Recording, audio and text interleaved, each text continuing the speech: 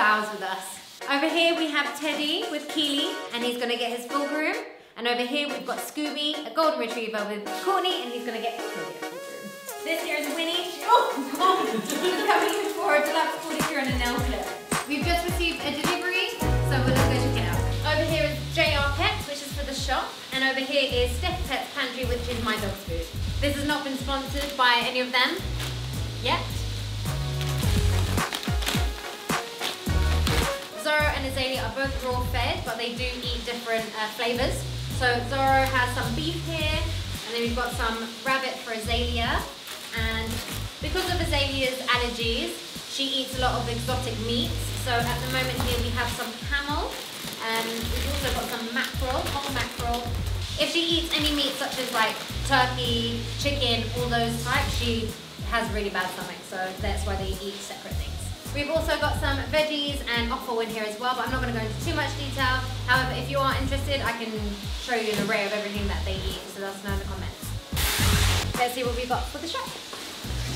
Inside here we have fish fingers and ostrich foot tendons. These ones are our newest addition to the shop. The reason why we have these two things is because they are fantastic for dental chews, and they really help prevent any plaque buildup. And after our dental cleaning here, we always recommend to get something like this to help. We have 3 different types of treats. We have rabbit and ostrich, and these are much crunchier.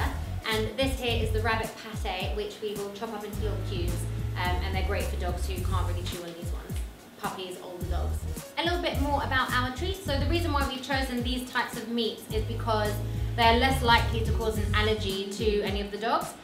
Thank you to Azalea for having so many allergies now that we are aware. And also, again, all natural, single protein. They're gluten-free, grain-free. Yeah, that's what we do here. Let's go and check what they're up to.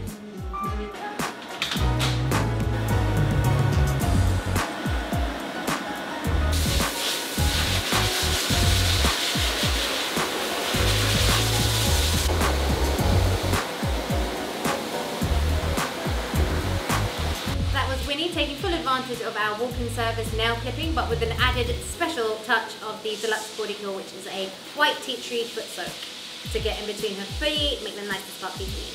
I'm going to do some emails and going to help with some blasting, and then we'll check on the groups later. So here's a quick update on Scooby's groom. He's been washed and blow dried. A lot of undercoat came out, and now I'm just using the elasticated comb to get more undercoat out. So we've finished clipping his body and legs, and now we're going to move on to the face.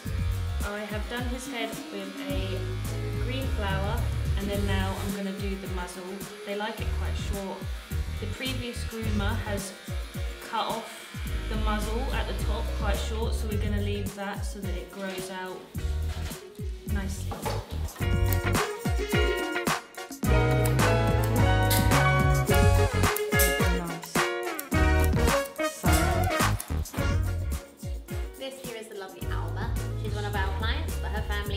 To Berlin and Vienna, and so she's been staying with us for a week.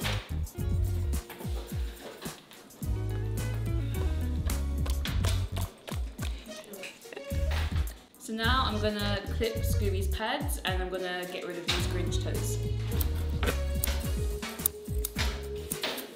And here we have a nice beautiful cat foot. So Teddy's all done now, and his mum's waiting for him, so we're going to take him out. Is this yours? Yeah, that's a nice boy. Yeah, it suits it. Bye, Teddy. Scooby's ready to go. His owner is here. We have finished. The day is done. We'll see you next time. We're gonna clean.